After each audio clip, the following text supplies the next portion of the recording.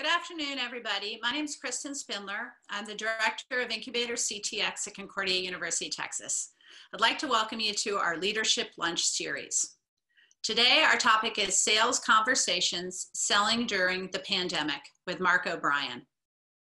We're grateful to partner with Mark to bring you this Leadership Lunch webinar. Mark is a seasoned business development and sales executive who mentors companies at IncubatorCTX. He's worked with startups and Fortune 10 companies. His talk today is going to focus on what motivates the customer, and his goal is to shorten the sales cycle. The format today is about 45 minutes as Mark takes us through his presentation. We'll leave 15 minutes at the end for a question and answer. If you're new to Zoom, you've got a button on the bottom of your screen that says chat. And if you have a question, just type it in there. Hannah and Ben and Elizabeth are going to be monitoring the chat. So if you do have questions, we'll try to get those most pertinent questions answered during the call. And if there are still questions, we'll get back to you with the answers after the call. So with that, let's give a warm virtual welcome to Mark. And Mark, go ahead, take it away. Well, thank you very much, Kristen, for that introduction. Can everyone see my screen?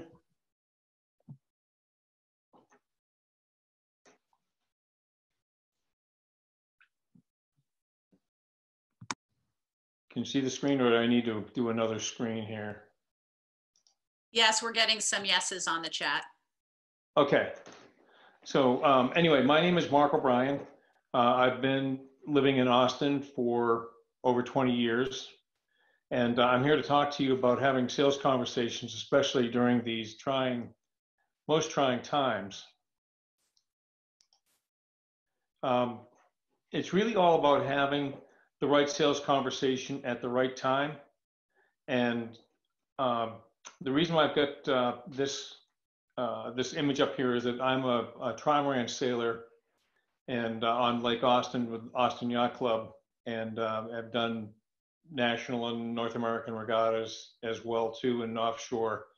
And I'm going to use some sailing analogies because even people who are good sailors, when they start racing, and just the same as any of you have experience with powerboat racing or car racing, just anytime you're trying to get machinery to go faster, that there's quite a learning curve. And people who are great sailors are not intuitive racers. In fact, they're pretty bad at it in the beginning, and they get better over time. So I want to try and shorten that cycle down. But first, a few words about me. Born in the Boston area. I lived in Silicon Valley for 10 years in the late 80s and 90s, just before the dot-com era. And then I've lived in Austin, like I said, since 1999. My roles have always been as a sales or marketing or biz dev, customer support, functional area as an individual contributor, and then all the way up to senior vice president. So currently I mentor here at Concordia, and also Vandegrift High School has a startup incubator practice for juniors and seniors. And back in the early 80s, MIT started something at the time called an innovation forum, and I was one of the charter members of the high-tech company I was working for, and started that, and that continues to this day. I'm really passionate about getting more women and minorities into technology. I believe very much in STEAM, which is STEM, but with art, because I think art is a very important part of our technology and startup culture as well. At one time, I was a part-time tutor in algebra and creative writing to at-risk teens. And as I said, I sail race trimarans, which means 3 hulls. I'm also a pretty good tennis player and a green belt hiker. I've been to just about every green belt in Austin. Got an MBA from IMEDE in Lausanne, Switzerland, and a bachelor degree from UMass in economics and MIS management. And then also, I've done a lot of work with partnerships and channel executive work, and got the top attendee award at Darden for doing that. And also we did a business simulation award over a week, and I was on the winning team out of 8 teams in INCubator, France. So who's going to benefit most from today? First of all, if you like sailboat racing analogies, this would be a good time for you. In this image, we're in the beginning of the race, and the competitor's boat is actually, you're seeing the view from their boat, taking a picture of us being behind them. I personally like business to business models and SaaS models myself. I've worked for several different companies that have been the majority of revenue from professional services emphasis. I've done a little bit of B2C and consumer packaged goods, and really not me. My goal today is to help you shorten the sales cycle and show you some techniques, some very basic techniques without being pushy. We love to buy, but we hate to be sold. And if there are any founders out there who are listening in who want to start closing now, then please pay attention for the next few minutes. So my first question to the team is where are you? There are 4 distinct sales startup phases. At inception, obviously you have 0 revenue. And the mode there is the evangelist from 0 to 1 million. And then from 1 to 5, you make it repeatable. So while we're looking at this, I want you to just tell us, are your revenues currently for your organization less than $1 million, 1 to 5 million, or greater than 5 million?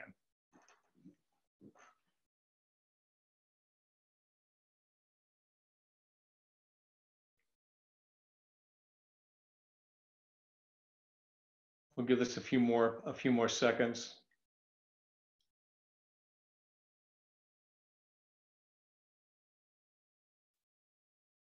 Okay, it looks like we have most people, 85, 86%, it's changing slightly, who are less than 1 million. Okay, I'm going to end the poll.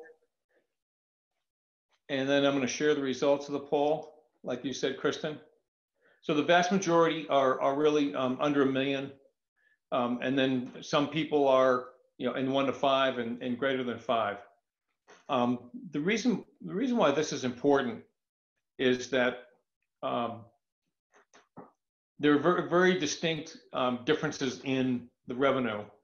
And when you're in 1 to 10 million or 5 to 20 million, which is more my sweet spot, then it requires a different definition. So anyway, I'm just going to try and close this up. And then, so I'm more on the make it repeatable side there, where you have some revenue, but you're really looking to get down your messaging and really have something that's repeatable, and having revenue that is lower churn and more reliable. At 10 million, then you're looking at what I would call the sales executive Ms. Go Big, which is basically to scale, expand sales, expand partnerships. At this point, you're probably going to have more product line, a new product line, may have an acquisition or 2 to manage.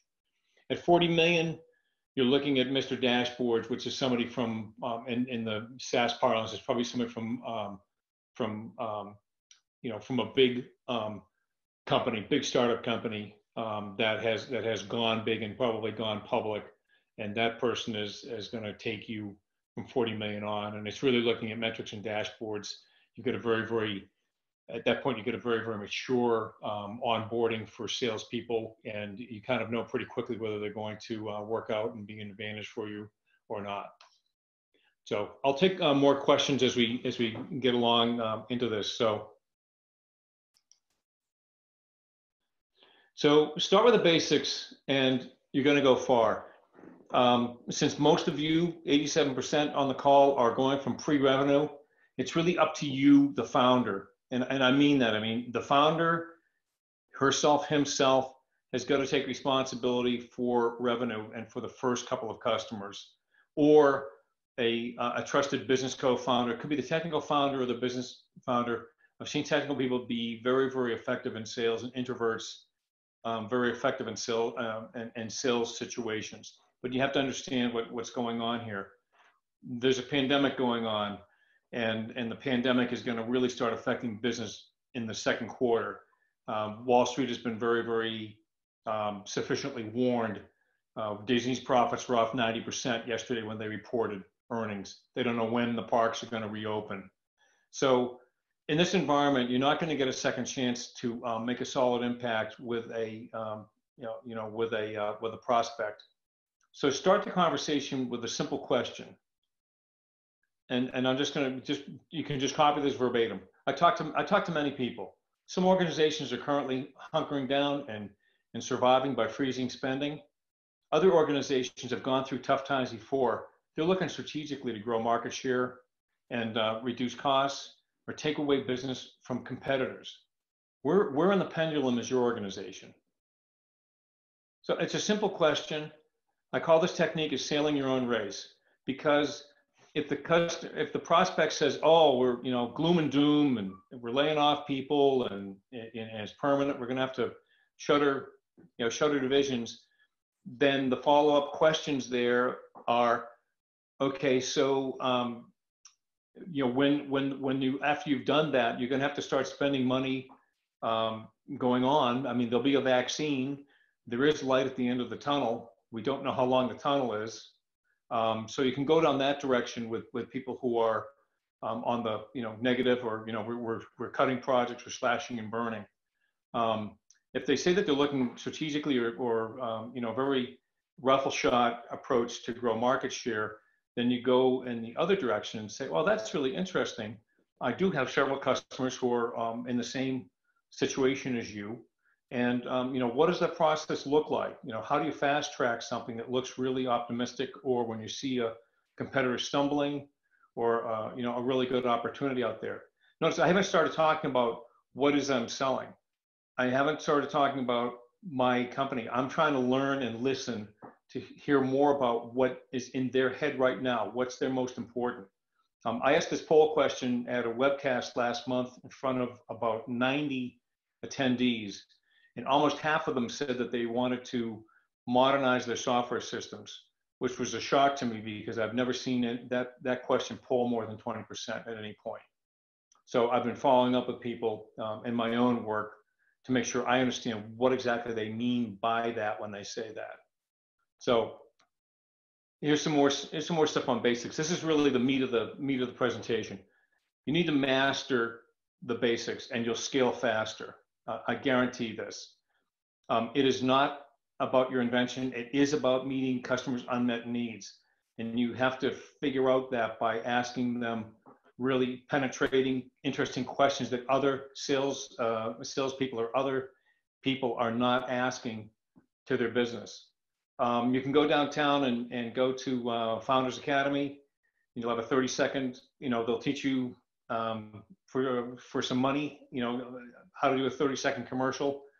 I believe that you need to tweak that 30-second commercial, whether it's you talking to an investor or a customer or a technical person, that there's a slightly different interest in what they want to have, and you need to understand that. Difference. When you come across an objection, I don't have any budget. My boss is working from home and she's really hard to get a hold of, whatever, then I would say, well, let's pretend that wasn't an obstacle anymore. Let's pretend that we had unlimited budget. Let's pretend that your manager was listening to this conversation. How would that change your answer? Or how would you want to go forward if you didn't have that as an objection, as a problem? And then there's another technique called acting like a dummy on purpose, which is just basically to get them to talk. So you say something really, really simple about, how important are your legacy applications that are over 20 years old to you? And they'll talk and they'll tell you, you're kind of buttering them up and really playing dumb, saying, well, I'm not sure, because some people want to get rid of their old applications and other people say, they're still making money. They're still making money for me. They still run custom reports. They still do all these Sarbanes-Oxley and all these other compliance things that we have. The goal on any conversation in sales is to get the prospect to talk up to 80% of the time.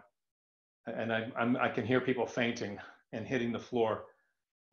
It's not about you talking 80% of the time. That is when you're just a rookie. it is possible to do that. Once in a while I'll get to 80, but I would say the majority of my calls, and I have had people listen into some of my prospecting calls, is they're talking at least 60 to 70%, 2/3, like 1/3, 2/3. And all you're doing is just saying, oh, that's really interesting you say that. You know, can you give me another detail about that? How long has this been a problem? Have you given up on trying to fix it? You know, that's called active listening. And there's roles on, depending on which kind of sales, whether you do veto or Sandler or another technique, there's a mode that you want to be in, which is a nurturing adult, where basically you want to understand that and you really care about what the customer is, the prospect is saying to you. And you know, you're not patronizing to them, but what you're doing is you're asking them interesting questions about what's going on. Like if they say, well, you know, it might be possible to do a pilot or to do a trial run with you, and don't ask and think that you know what their process is. You say, oh, so how would that look like? You know, does that process change because of the pandemic, because everyone's working from home? You know, I have a banking prospect, and when they had everybody working from home, they had no way of getting digital signatures because people were just used to walking in the office and moving paper around to another person's desk. And when they had to have legal documents signed and so forth, they had to go out and buy a digital signing, you know, two-step authorization software package immediately. I've got another bank in Europe that has got a bunch of payroll protections, and we're working with them to basically rebuild their system because they've got some really fundamental problems with it, and they didn't understand what was going on, and we're literally helping them to do that. So are they spending money on many other projects? Probably not, but it's all about you asking them questions to find out what's important on their mind, and then if you can help them. And if you can't help them, don't be bashful about saying no. We're not for everybody. You know, I'll keep you in mind. I'll still touch out and send you newsletters and send you other information, but you know, move on. When people tell you that they're not interested in now, they don't have the capacity now, and promise you just get back to them and just keep them on your tickler file. You know, I always give and get and compromise. So when someone tells me, well, I could buy that if, you know, if you give me a better price, and I'd say, well, I said, I can give you a better price if we can start sooner. You know, and just kind of work back and forth with them on that. But so that's interesting that you want to have, you know, a 10-day right of refusal. You know, our standard is 30 days. You know, what can we do to work through that so that you're working the deal so that you've got something that is presentable to your management when you're there, when you're ready to go forward, and also you've asked those questions so that it's easier for them to say yes and want to go forward as well too. I'll guarantee you when it gets to purchasing, they're going to throw something out there like a master services agreement or the mutual NDA or other things that had you asked that question earlier, they wouldn't be delaying their ability to go forward and want to start doing work with you. Beware the information trap and the demo trap. And by that, I mean information. They say, well, just send me the brochure, just send me that stuff and I'll do that. I say, hey, if I agree to send that to you, can we set an appointment for a follow-up call? I'll just take 10 minutes of your time. You can review the information, and right away we'll know whether we're a fit or not. Would that work out for you? The demo trap is a demo is not a lecture. A demo is not your opportunity to teach the audience like you're at a university. It's an opportunity to learn about why the customer is doing the demo at that point and what's motivating them. Why now? Why not 3 months from now? Why not a year from now? What's going on today in your world that you think that seeing a deeper look at the product or my solution is going to be helpful. Start small, but start somewhere. I've seen people sell, you know, 1 or 2 licenses into one department, and then, you know, it starts growing the deal. It's like at that point, I'm a big fan of sell that deal for the 2 licenses, And then if they come back and they want a discount on some other things, you can answer that question at that time that they start buying more licenses or want to do more work. But it's much better. The bird in the hand is worth two in the bush, and it's much better to have a small closed deal with a customer who's paying than waiting for the deal to get grown and having a third level manager have to sign off on it and so forth too. And last, the earlier and the harder that you qualify, earlier in the process, the easier the close. There's a technique called having an upfront contract at the beginning of the discussion, just like you say, hey, today's my, I'm doing this today. My upfront contract is, I'm here to have some conversations with you about sales, and and I hope that this is beneficial to you. So people ask me all the time about what books should they read. I'm not a big fan of having too many books. When I learned to sail years ago, the person who taught me was a very experienced sailor, been across the Atlantic several times. And he told me, he looked me in the eye one time and he said, there's a lot of sailors at the bottom of the sea who read too many books on sailing. Meaning, we have an adage in sailing saying there's time behind the tiller or behind the wheel. That's what you need. And same thing in driving, is that you need time and experience in a variety of different situations, and every day is different out there. So some things that I like, if I could only read one book, I do like the Selling to Vito is something that's been around since the 90s, the very important top officer. And then there's also You Can't Teach a Kid to Ride a Bike at a Seminar. That's by Sandler, which I've gone through Sandler and IBM and several other sales methodologies, but I do like that. There's a SaaStr.com, Jason Lemkin. Jason sold EchoSign to Adobe. My company used EchoSign for several years, and really interesting company. And I didn't realize that until I started following Jason about how good he was. They're putting on a virtual conference the end of this month. I would highly recommend people to put some investment in that. If you're in the SaaS business, it would be time very, very well spent for you. There's another gentleman named Thomas Tungas, who's a Silicon Valley, 3000 Sand Hill Road, Repoint Ventures, does VC Insight. He does really, really good metrics. He has really good depth on verticals, especially for software. He really focuses on software, a little bit of professional services too. Sandler I mentioned. And lastly, HubSpot is a social media platform that also has a CRM, a sister CRM platform. I was one of the first HubSpot users in Austin when we started having a user group.